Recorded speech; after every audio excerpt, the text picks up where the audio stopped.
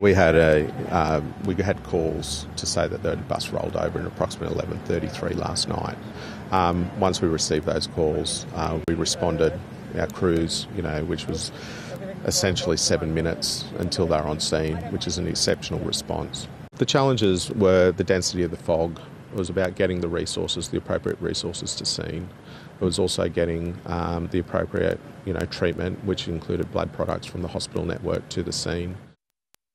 7:30's Adam Harvey is on the scene of the crash.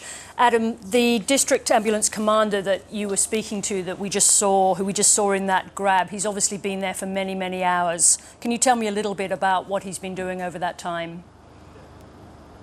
Yes, well, he's just left the scene finally to go and get some sleep, Sarah, after a long night and day here, effectively overseeing this operation.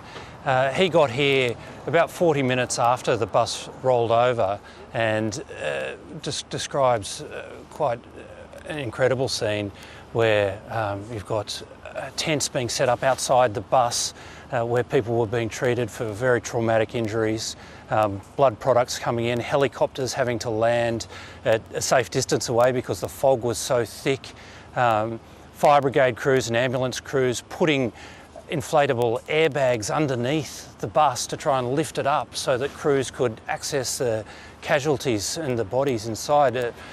All this frantic activity took place over about 3 hours before the final casualties were able to be taken to 4 different hospitals, but the entire operation is still going on now.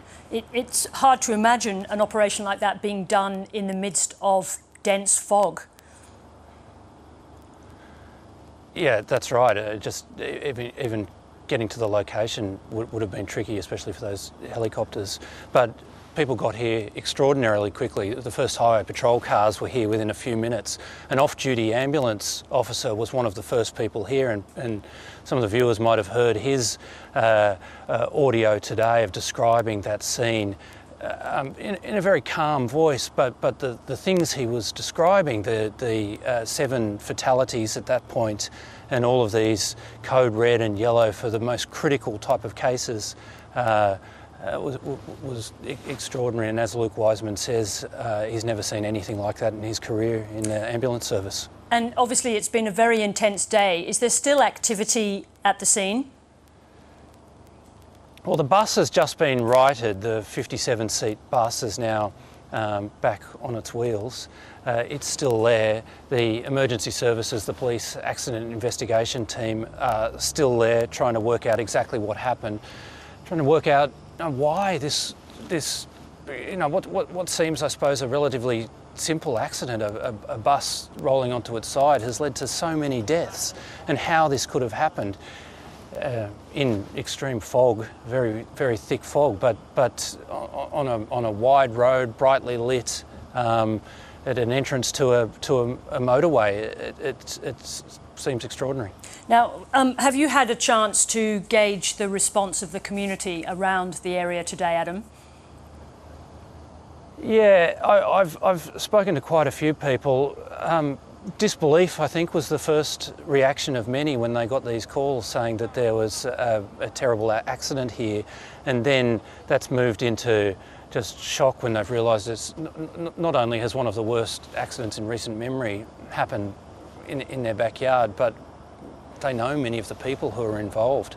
The local mayor, Sue Moore, was telling me that they think 5 of the 10 fatalities are from the small town of Singleton. There'll be an area where people can go tomorrow to try and speak to counsellors and come to terms with, get help with what they've seen.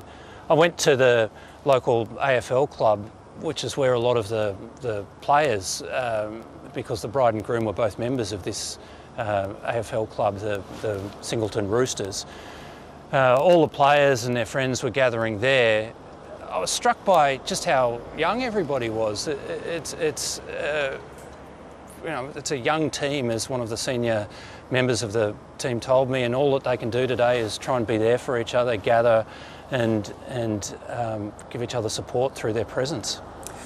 Adam Harvey, thank you very much indeed for talking to us this evening. Thanks. Thank you, Sarah.